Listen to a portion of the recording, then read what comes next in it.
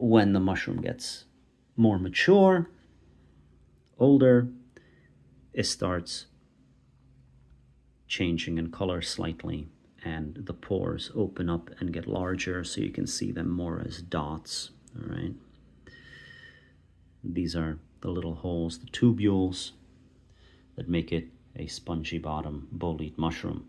So here is an extreme example. This guy's old.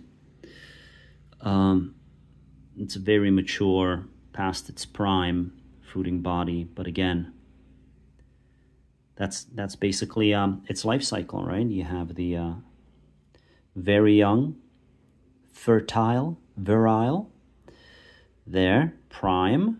Well, actually, when it comes to edibility, I would much prefer them like this than this, but this is still doable. And this right here, well, I wouldn't eat this. Some people might if they are into drying their mushrooms. So you would slice up this baby into very thin slices and dry them over newspaper or what have you. And then you can use the dried mushroom later on in soups and stews. So maybe it would still be good for something like that. But I usually eat my foraged mushrooms by frying them, simmering them with eggs or something like that. So that's the difference. Yeah, here's another super duper old one. You can see the tubules much larger now. All right. Anyway, that's the life cycle.